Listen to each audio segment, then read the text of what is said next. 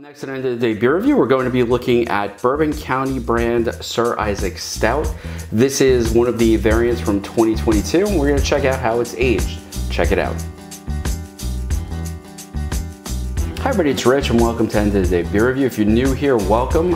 If you like the review, please hit that subscribe button, hit the like button, throw some comments down below.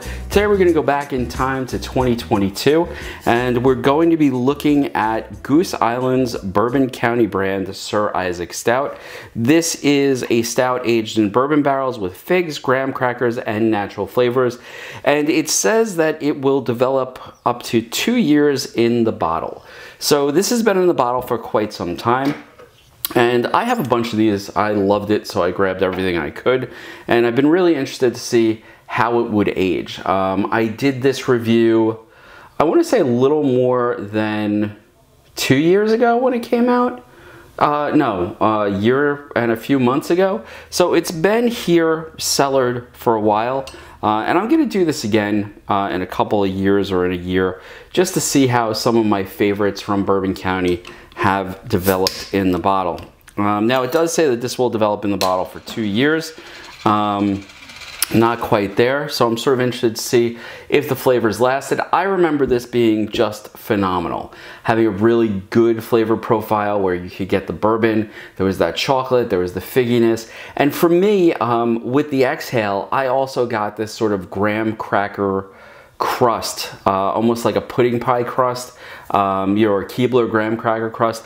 So I'm sort of interested to see if all of that has lasted. Now, it says here, and I've had it before, so I'm gonna cheat a little bit, notes of dried fruit, honey, brown sugar, and lime zest. And I do remember clearly not getting the lime zest the first time here. So let's do the pour, and I'm using an official Bourbon County glass. And it pours a very, very dark brown, if not actually just black. Not much of a head to speak of. Like maybe half a pinky nail. Well, I can tell you the bourbon aroma has not faded because it's filling the bar already. I am sort of interested to see what the nose is going to be like. And it's like, oh man, it's like going back to the first time. Deep chocolate.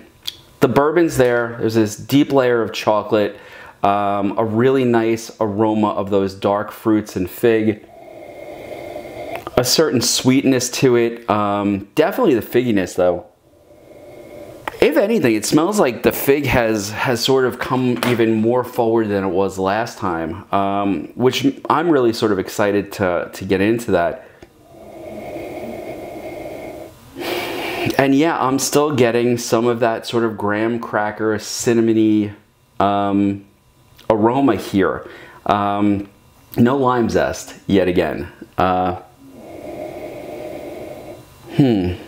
actually more graham cracker than I remember from the first time. All right, so I've been dying for this and I've saved this. It's a special occasion today, so I wanted to give it a try and see how it would come out.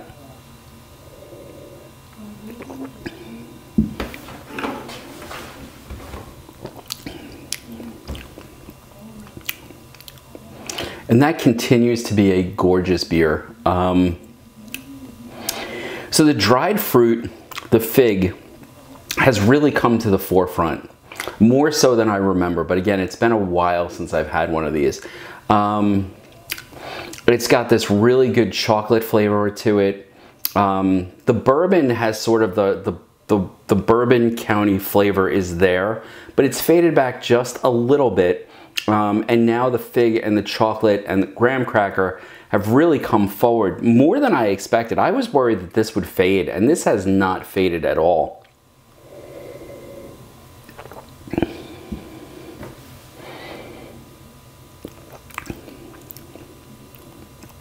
Yeah, this is beautiful. There's just no other way to put it. This is an outstanding variant. I thought it was great in the beginning. I think it's mellowed a little bit more, and there's much more of that fig flavor there than I recall. The chocolate is taking a second place to the fig. And then as you swallow, you're getting sort of that, what I associate with graham cracker crust, sort of on the back of the tongue. As far as alcohol content goes, you don't taste the booze at all in this one.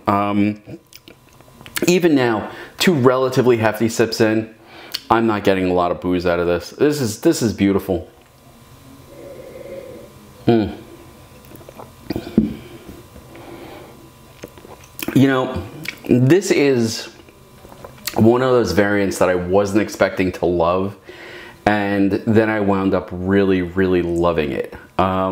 And went out and bought a few extras to put back, and I'm so glad I did. Now, I know that the Goose Island variants are not the unicorns that they once were.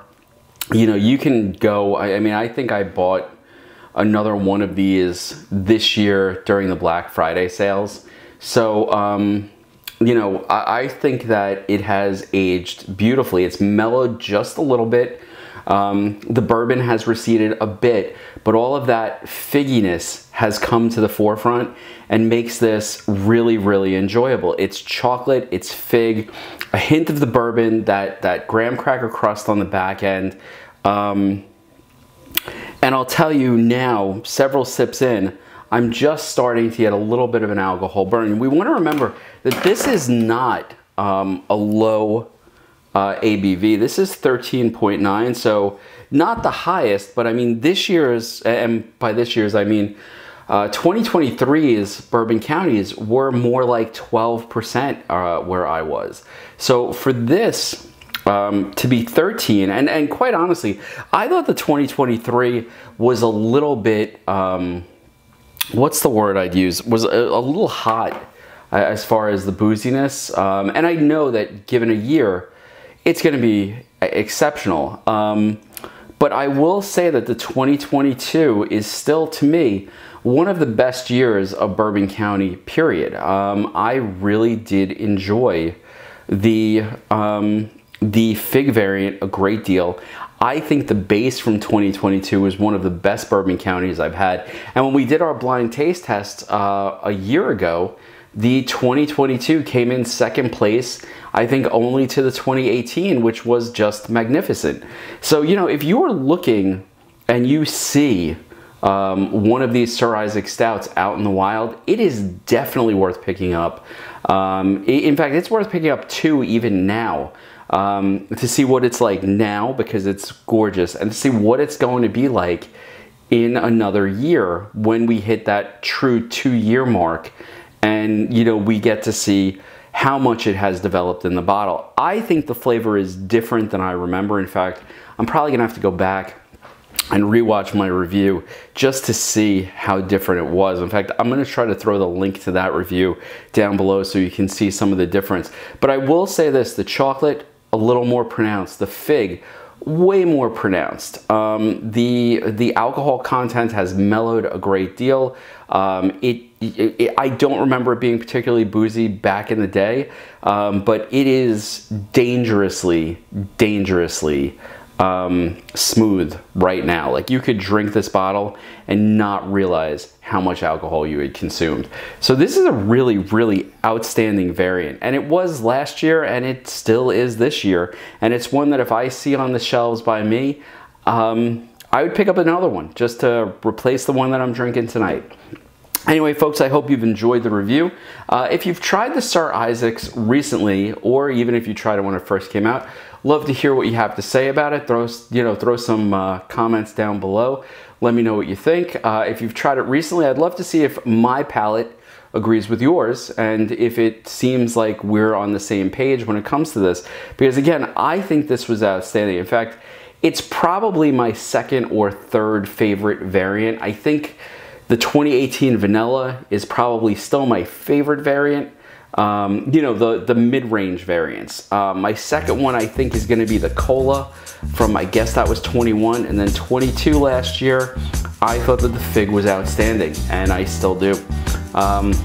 Anyway, folks, if you'd like the video, please hit that like button, subscribe, and I will see you next time on End of the Day Beer Review. I'm going to sit back and truly enjoy this.